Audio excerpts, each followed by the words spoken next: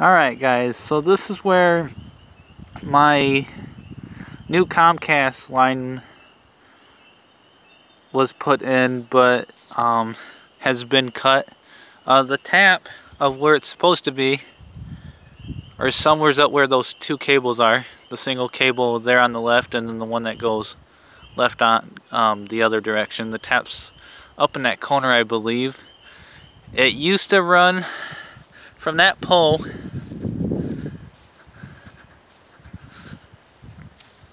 across here to this pole over here,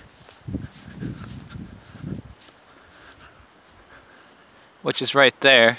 That's where the line was supposed to be at here. The cable that Comcast cut here on the back, if you guys can see that there, it is been cut right here, where it's been cut there. Then if we come to the other side, they had it drop down here. They ended up cutting my cable here as well. Completely just cut it in half here. And then where I guess from this cable here, you know, they just cut the whole cable. They didn't even twist that thing off. That would have ran, I guess, somewhere's up back here, back to this line pole, or this line right here, and they just completely cut it from there to there. Didn't even take this piece off. Okay, and this was a brand new drop here. Okay, then they ran it down here. This is the aerial drop here. Okay, and that kind of, I'd say it kind of goes around here. You can see kind of where I had it buried. That runs all the way across here. You can still see. I still got some orange flags marked here. Okay, over there. Again, you can kind of see the line right here, kind of where it cuts across.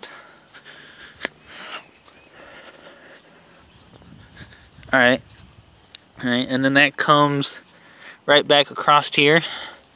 And I ended up burying all this cable myself, so, for the aerial drop here.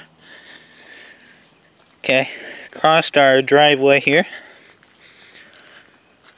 And then it comes up to the Comcast box, and then the aerial drop, of course, comes here, runs up here, and then it runs into my room. So that's pretty much it. You got the first pole where it starts off, second pole there, and then it drops down and then runs completely across up to the box. So thanks for watching, guys.